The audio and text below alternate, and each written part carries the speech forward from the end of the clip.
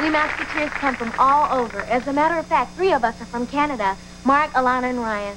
We thought it'd be fun to go with Ryan and check out some of his favorite spots in his hometown, Cornwall, Ontario, Canada. I'm standing here on the international border between Canada and the U.S. Just over this bridge is my hometown of Cornwall, Ontario. Now I'm in Canada, now I'm in the U.S.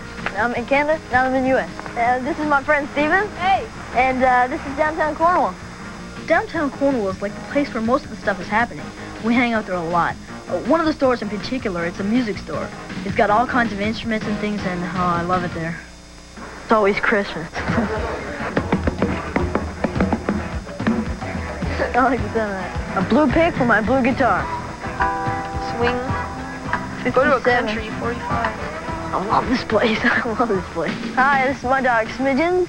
And this is Lamoureux Park. This is where I like to come to walk my dog in the morning, so let's go. It's a really big park in Cornwall. It's really pretty, and it's got a 10K bike path where people just go and they just bike. This is the first stage I ever performed on. I was 5.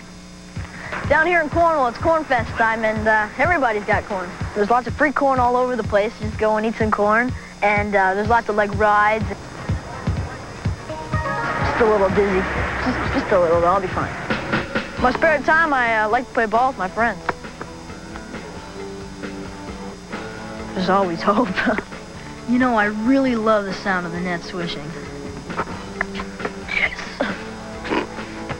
I love basketball. It's the best sport. That and hockey are my favorite sports. Go.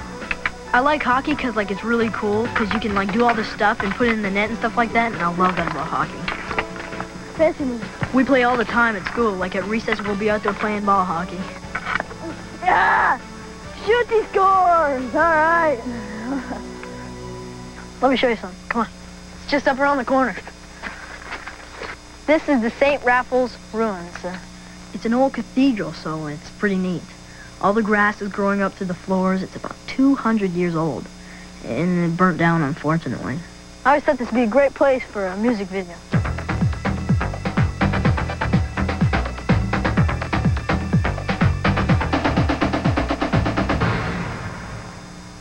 You never really realize all the special jewels in your hometown until you leave.